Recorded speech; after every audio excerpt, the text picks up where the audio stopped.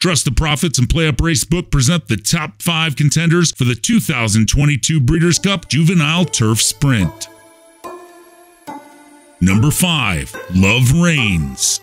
Behind and in third, and the field is in the stretch now. It is Sweet Harmony and Love Reigns, and Love Reigns is now taking the lead. Sweet Harmony down at the rail, running in second. Farther back it is Redefined, OK Never, Dance Macabre on the outside. It is Love Reigns, and she reigns supreme here, winning by 3 lengths. Number 4, Tyler's Tribe. The top of the stretch. So Tyler's Tribe doing it nicely thus far, but Palace Guard running hard, trying to make up some ground, still 5 lengths away. Big Luke is moved into third from the back of the pack, but it's all Tyler's Tribe.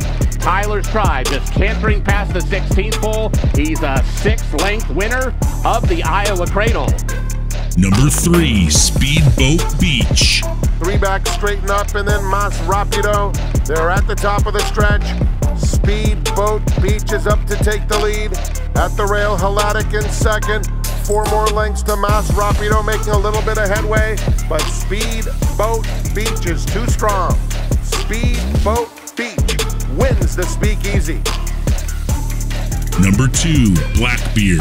In second, Marshman back in third, the Antarctic trying to make an effort, then Mischief Magic. They race into the dip and Blackbeard now says it up to Persian Force, and Blackbeard goes into the lead. He goes away by a length and a half. Stable Companion, the Antarctic, is out after him. Then Mischief Magic and Persian Force as they head up towards the line. It's Blackbeard to go on to win the middle part. Blackbeard has beaten the Antarctic. Number 1, the Platinum Queen. 100 metres, Pontons in orange sleeves, the far side of the course on the extreme left. The Platinum Queen in the light blue jackets on the right of your picture from Curda Pierre Mosolito. White Lavender closing very strongly towards the leaders as well. The Platinum Queen has the advantage. White Lavender is the challenger. Pontons is back 5th at the moment. It's the Platinum Queen in the light blue has the advantage. White Lavender and Curda Pierre in second and third place is the Platinum Queen. I think she's just done it. Thanks for watching Trust the Profits, and be sure to visit PlayUp Racebook to bet on all the Breeders' Cup races.